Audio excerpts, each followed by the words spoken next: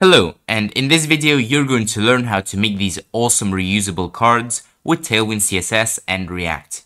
As you can see, they have a moving gradient and are fully mobile responsive. And without further ado, let's begin. Alright, so here we have our basic Beat app, and what we're going to start with is going to our components folder and creating the service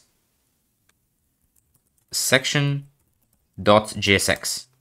We can run REFC over here.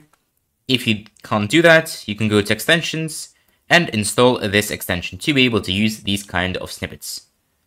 Otherwise, we'll also create a new file called service card.jsx.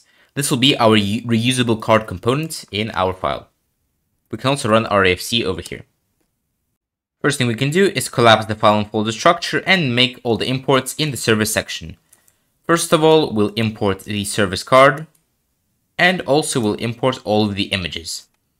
Now the images are simply 3 icons. I have them in my assets folder, and actually I got them from this website. We can also open our terminal by clicking view and terminal and saying npm run dev to run our localhost server. So we can go into our localhost over here. And here is the website. However, what we don't have is the service section because we haven't imported over here yet. So we can say service section and it will automatically import it over here like this. So now everything should work. And the service section is here. Next, we can go back into the service section and start working on it. First of all, we'll actually make this a section and give it some class names. First of all, we'll give it a background of bg-gradient-2-r from -purple-800 to -indigo-800, padding bottom of 300 pixels and padding y of 16, like this. Next, inside of here, we can create a div. So we can say div. This div is going to have a class name of max-w-7xl mx-auto to center it, padding x-4, on small devices padding x-6, and on large devices padding x-8. In here, we can create another div. This will have a short class name of simply text-center. And in here, we can create our titles. So in h1, that will say our services. We can also style this h1, which will say class name, text-3xl, font-extra bold, and text-white. Under here, we can have a p tag, which will say, we offer a variety of services. And this p tag will also have a class name of margin top-4, text-xl, and text-gray-300 to make it slightly grayish. So now we can go over here and create the wrapper div for our cards. This will be fully mobile responsive and you can have more than 3 cards. So you can say class name margin top-12. This is going to be a grid with only 1 column.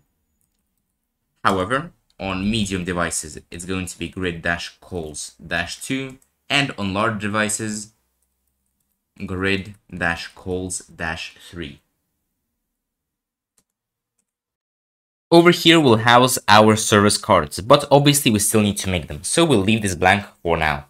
We can go into the service card, and in here, we can first accept some props. The props are going to be title, text, and image. We can first work on the JSX, so this can still be a div with a class name of rounded-lg, shadow-sm, planet-background-1. We still haven't created this. and cursor dash pointer. We could also add a class name here of padding dash 6. And in here what we can do is create a div, which will have a class name of flex items dash center, justify dash center, w dash 12, h dash 12, bg dash indigo dash 800, or the 500 is better, and rounded dash md. This is the wrapper for our image. So we can say image source equals image. So the image that we get from props, it will have a class name of w dash 60%. So we'll take up 60% of this div. Then it will have a brightness of 0 and invert like this. Now we can finish up this part by going over here and adding an h3, which will have a class name of margin top dash 4, text dash lg, font dash medium, text dash gray dash 900, so practically black. And over here we can simply say the title. Under here we'll have a p tag with the text. So this will be text. And the class name will be also quite simple. Margin top dash 2, text dash sm, and text dash gray dash 300. So white and slightly grayish. Now we can move on to the final part of our application. First of all, you can go to index.css and paste in this plant's background. I will have a GitHub gist for it. I generated this part using ChatGPT, and you can do as well. It's a simply complicated gradient. And so we can also finalize our service section by using all of the service cards. So we can say service card, which we have already imported. And we can add some titles and texts. So we can say title equals, say, digital marketing. The text will be our digital marketing strategies help boost your online presence and reach. And we can also have an image equals user, or rather users, I believe that is. And we can do a similar thing with the other two service cards. So I filled in all of the titles and texts to save some time. And over here we have our cards with the icons, titles, and descriptions. Now all we need to do is make this gradient move on mouse move. So now what we can do is go to our service card and over here say const handle mouse move equals event, and do it like this. Over here in this div we can say on mouse move handle mouse move. In this function we can say const planet background equals event dot current target.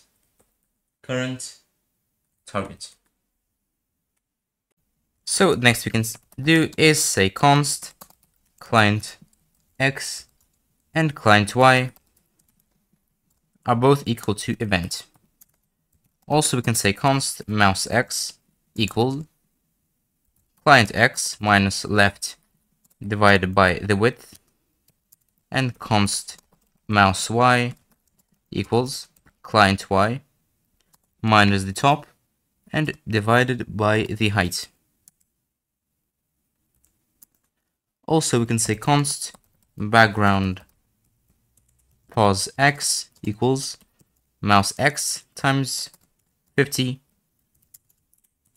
and const background pause y equals mouse y times 50.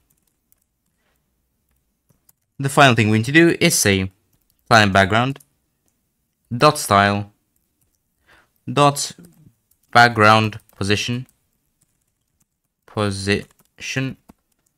and say it's equal to a template string like this, background pause x, percentage sign, background pause y, and percentage sign. So let's see if this worked. As you can see, the background is in fact moving, so we're fully complete with our cards, with all of our text and images, and also a moving gradient background. If you enjoyed the video, please like and subscribe. Thank you.